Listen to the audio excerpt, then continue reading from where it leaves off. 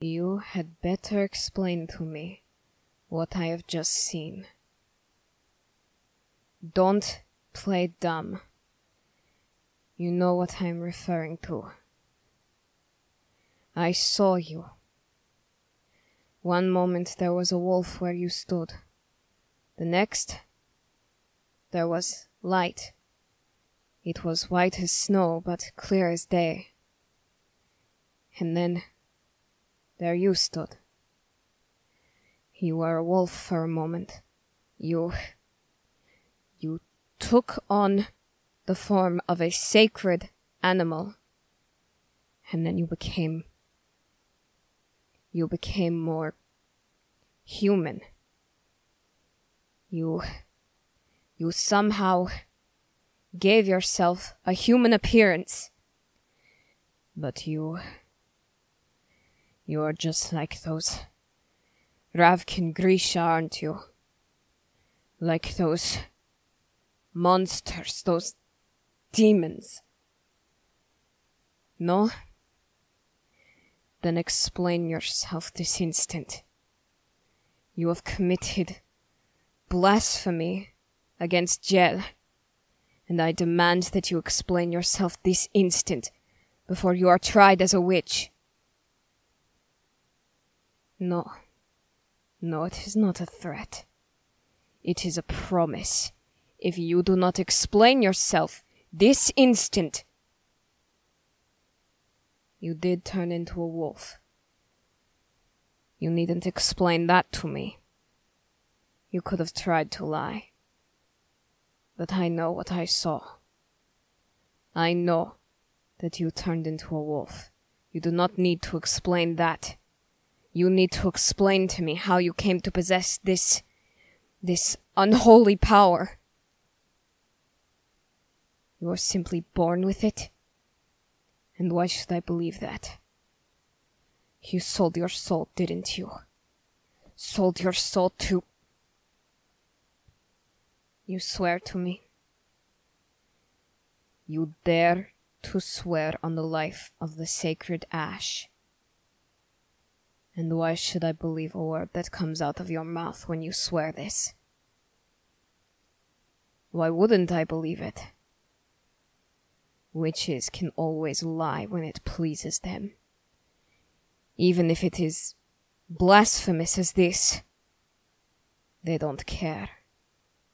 But you would know all about that, wouldn't you? What are you doing? Why do you fall to your knees as if... You are praying to Jel? You ask for his forgiveness. You ask for him to show me that you are not what I think you are. A very convincing performance from a vile creature such as yourself.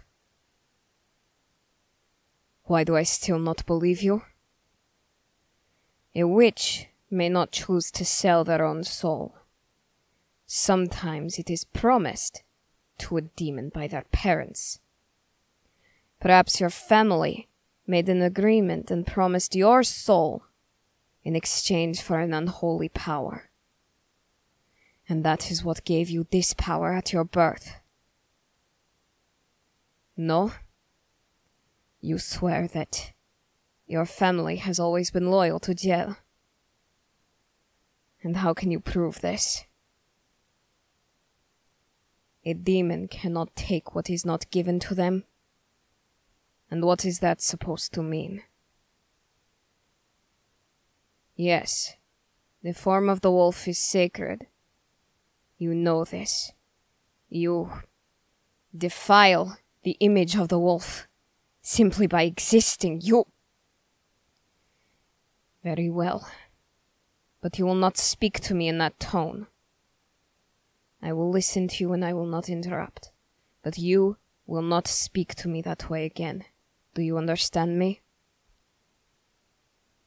Because, in case you have not noticed, I am Druskila.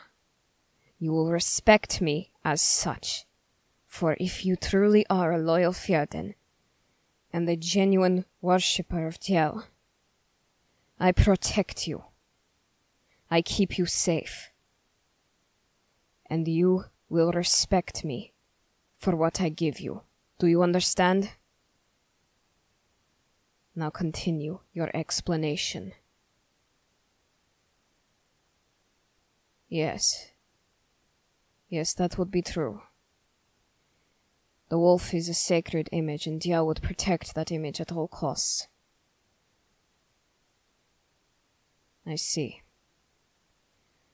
So you claim that he would never allow a demon to give that form to another? And what makes you think a demon would not steal this form? They aren't powerful enough for that. Really? That is why a soul must be offered before a demon can take it. And how would you know that? Your parents taught you to be wary of demons and the lies they tell? I see. Then tell me, if you are not a demon, and you are not a witch, then what would you have me believe you are? You are... what? You're a werewolf. What does that word mean? You have the ability to take on the form of a wolf whenever you please it. Is that so? You even possess the heightened senses of a wolf when you are in your human form, correct? How could I tell? I noticed the way your head turned. It was like you heard me and I wasn't making a sound. I was silent as the falling snow, as Druskela have trained to be. Yet you turned your head, as if you could hear me in the silence. As if when you were in your wolf form you could smell me somehow. You did. And is that why you were so frightened a moment ago? Because you thought that something was coming to kill you? Hunters? And what makes you suspect that there are hunters out here who would dare to sully the image of the wolf by killing it? No, I'm afraid... Druskela do not get lost. We are trained to embrace the cold of nature and to survive. Though I must admit that I am unfamiliar with the surroundings I am currently in. We are on the border with Ravka. I see. And you believed that a Ravkin hunter would perhaps think that you are a Druskela pet if you are in your wolf form. I understand. You are trying to protect yourself, is that so? And if I were to turn my back on you, you would not take on your wolf form and attempt to kill me? Why would I ask such a thing?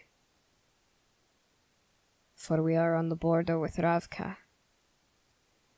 Perhaps you are only saying these things to save your own skin, and at the last possible moment, you will kill me to protect yourself and your people. No, I suppose your accent is not Ravkin. However, I have met several spies who were excellent at mimicking the Fjerdan accent. They could speak the language fluently, and they sounded like natives. Some of them even sounded better than the Fjerdan natives. I believed that they were truly who they said they were. I made many mistakes and I was forced to take many lives as a result. I won't make that mistake again. So, I don't know what you could say or do to prove to me that you are not Ravkin. But if you can think of anything, you'd better do it now. Because if you don't give me a reason, if you attempt to follow me back to Fjerda, I will kill you. And if I am not meant to kill you on Djell's behalf, may he strike me dead where I stand the moment your heart stops beating. You think that you can prove to me that you are Fjerdan? Very well then. Give it your best shot. Why might I wish to stand back? What are you going to... You have taken on your wolf form. And how is that meant to... Are you growling at me? All right, I will try to listen to what you are telling me to do. I must say, you are much smaller than most of the wolves in Fjerda. Is that because you also possess a human form? That is quite interesting. And since you are much smaller than those wolves, I can assume you aren't a serious threat to me, even if I did turn my back. I can easily wrestle a wolf to the ground. And given your smaller size, it would be much easier to wrestle you to the ground and pin you down if needed. Did you just roll your eyes at me? All right, I'm following you. Where are we going? What are you... Are you drawing something in the snow with your paw? Could you not simply turn back to your human form and tell me? All right, I won't question your methods. But what are you... That is the sacred ash. It is in the center of the ice court. You can take me back there?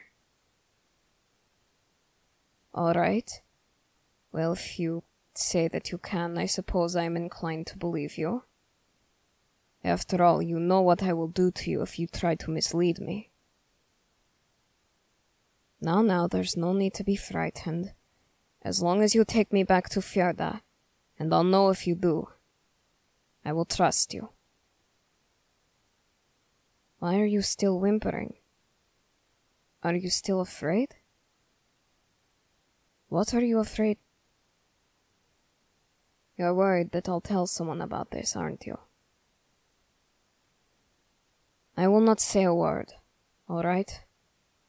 If you prove that you are loyal to Djell and your country, I will not say a word of this to anyone, not even the other Druskeda.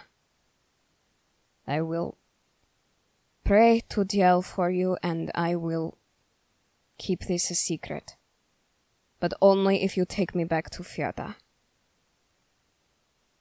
All right. There's no need to be so affectionate. I understand that you are excited, and in your wolf form it's a bit more normal, but there's really no need to lick my hand. Are you truly in a position where you want to play right now? We can play when we're halfway to Fjerda, alright? Alright. By the way, my name is Matthias. Matthias Helvar. If at any point you decide to return to your human form, I expect to receive your name in return. Alright? Alright. Well then, I suppose, lead the way back to Fjerda.